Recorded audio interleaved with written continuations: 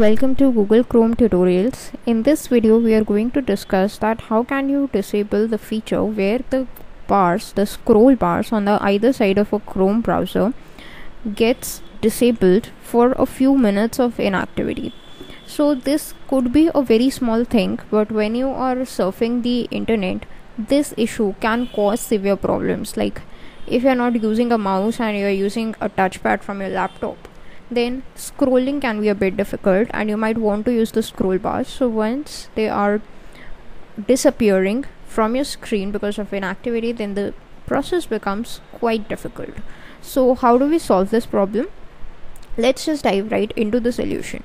The solution is very simple. You need to open up your Chrome browser and in the address bar type in this Chrome, the word Chrome, put a colon, 2/, then the word flags and then again a slash.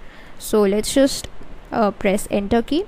Once you do that, the flags related to Google Chrome would be visible in front of you. Now these flags are the different values related to Chrome which we can manipulate as per our needs.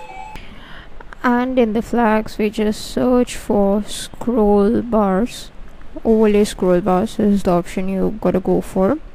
Make sure that you select to disabled, then click on relaunch. Once you do that, then the error would have been solved.